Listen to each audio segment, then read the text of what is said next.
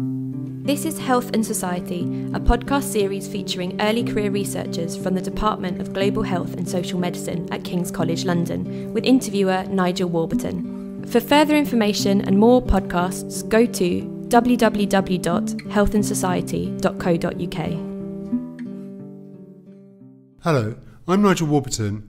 Joining me today is Abin Thomas, a PhD candidate in the Department of Global Health and Social Medicine at King's College London. The topic we're going to focus on is organ donation and transplantation. So, Abin, I know you've done research in a very specific part of India, Kerala. Why did you choose that particular location? When I was joining King's for my PhD, I haven't discussed my current PhD proposal as it stands in terms of organ donation and transplantation. I was working on legal debates on euthanasia and suicide. But coincidentally, I found out that there was a movement happening in Kerala in the field of organ donation and transplantation, and I got interested by reading a lot of literature around it, and I thought that would be a more interesting subject to work on. And I pursued my interest, and this is where I am right now after a year of PhD fieldwork.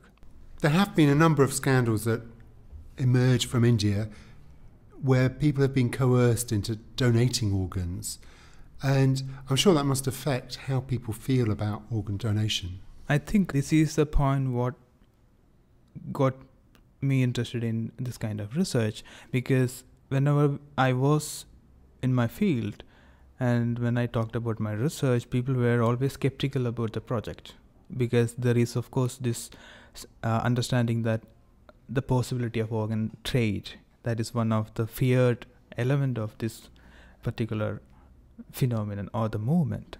But recently, in late 2000, I think a couple of popular initiatives and NGO activities and a couple of high-profile kidney donation actually helped to transform that particular earlier background to a new context, and actually it helped to make people are aware that, okay, there is something else going on and you can actually save a life. So it's more about voluntary donations and cadaveric donations.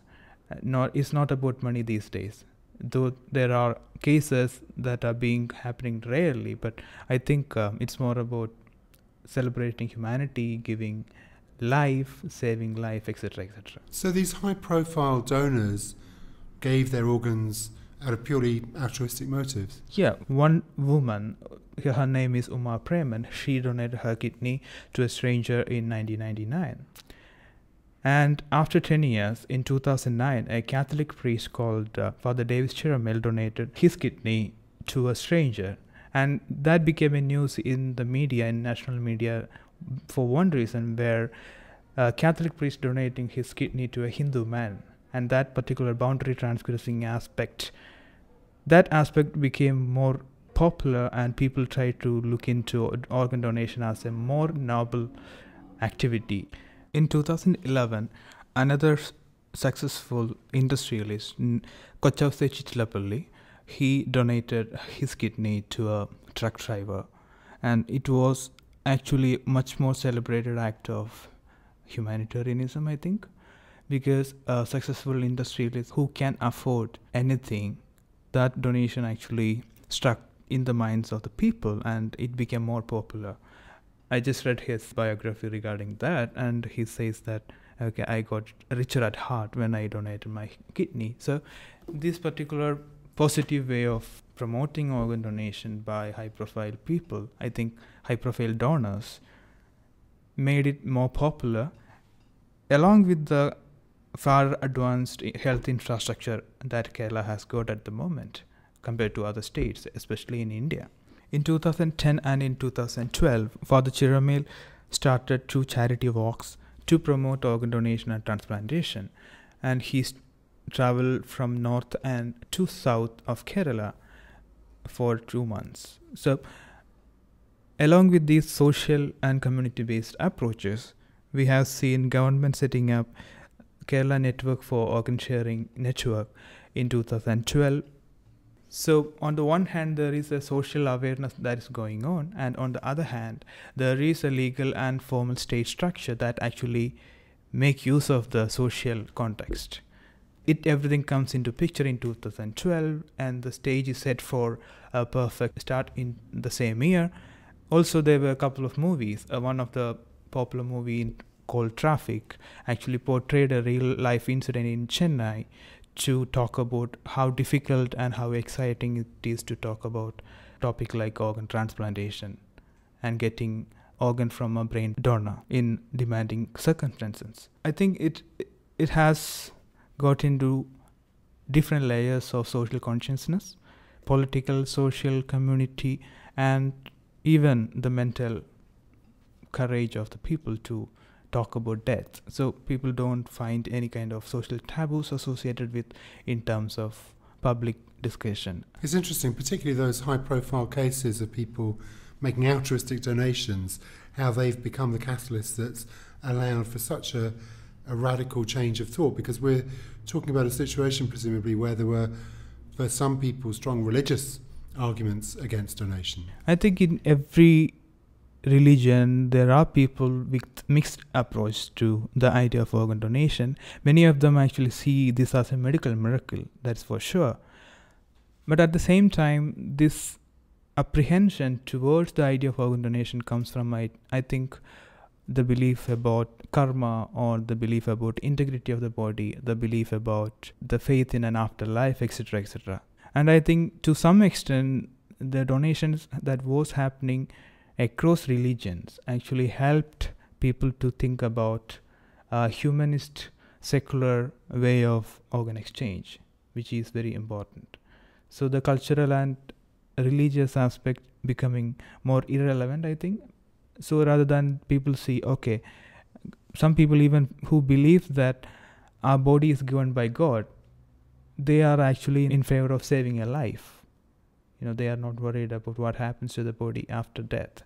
So I think there is much more open mind approach to organ donation at the moment. How do you go about researching a topic like this? Because there's so many different elements at play, and how do you understand what's happening? As part of my research fieldwork, I stayed in a village in Kerala, and I followed a couple of NGOs who actually promote organ donation and transplant fundraising. Other than that, I spoke to a couple of transplant surgeons, transplant coordinators, and organ donors and recipients and their family members. Also, I talked to normal human beings who are not even aware of the word brain death. But what I found interesting was the resistance towards the idea of the category of brain death was not that much, as I feared, because in the case of Japan, it is a big issue. So I think Kerala is in a better position to move forward along with its high successful rate of health performance. So you talk to people involved both as donors and also as recipients. I try to balance between the viewpoints from both sides. So some of the studies don't look at the recipients or even the post-transplant life. And so far, it sounds like a very positive story, that there's a sense in which, through the noble actions of several high-profile people, a community, a whole region of India seems to be positively oriented towards organ transplants. I think it did not happen overnight, because there were things happening in early 2000. For example, the state-of-the-art health facility actually is one of the reason. And in Kerala, it is like a semi-urban community or a semi-urban society where you can access state-of-the-art healthcare system across Kerala. And I think it is very important to look at the history, more important, because it just did not start in 2010 or 2011. So many people started working before that. In 1995, Kerala adopted the law, TOA, the Transplantation Act. Then in 2000, there was an organization in Cochin to promote cadaver donation. Then a couple of first multi-organ transplants happened in Cochin or in Trivandrum, then in Kottayam. So at the moment, I think there is no distinction between private and public delivery of healthcare. So hospitals can also afford to do expensive organ transplantation in Kerala. So I think it's a network of things that actually enabled this positive story. Even if there are gray areas and there are concerns, there are critical issues involved in this that I am aware of. So I think it's better to talk about positive aspects at the moment. What is it that you're trying to do with your research? It's my hope and it's my belief that it will contribute to a kind of policy debates or a kind of insight to help government formulate a much more feasible and accessible organ transfer system that will help people to donate and promote organ donation and receive organs without any delay. And I think it has to do with the bureaucratic structures and the ways in which governance is maintained, and also the ways in which people see and perceive the idea of organ donation and brain death.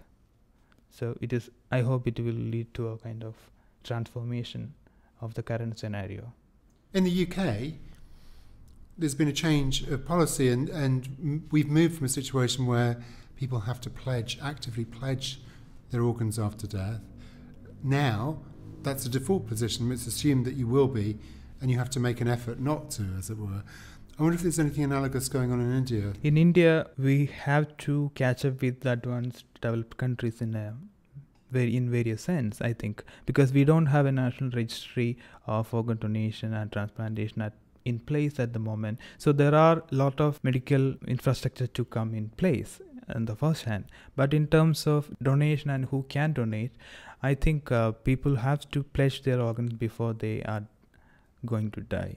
So if you are willing to be an organ donor, you need to pledge your organ, and someone should know from the family that he willingly signed a form which is called organ pledge forms. I think the key is to make all those decisions possible in actual terms rather than pledging your organs. I think that's the key, and that is very important. Are there particular types of people who might read your work and impose different ways of doing things? The people associated with the Kerala Organ Network Sharing Program, I think this is called Mrida Sanjeevani in Malayalam. So they are pretty much interested, and most of the 2 NGOs that I worked with, they are interested in my work. And also there is an organization for organ donor, which is called Organ Donor Association, who actually donated their organ altruistically. So I think these stakeholders actually can learn from my research, and in dialogue with the research, I think they can be the agents for change. Abin Thomas, thank you very much. Thank you. Thank you a lot. Thank you for listening to Health in Society. This podcast series is sponsored by the Educational Fund and produced by Aidan Judd and Ellie Clifford. For further information and more podcasts, go to www.healthinsociety.co.uk.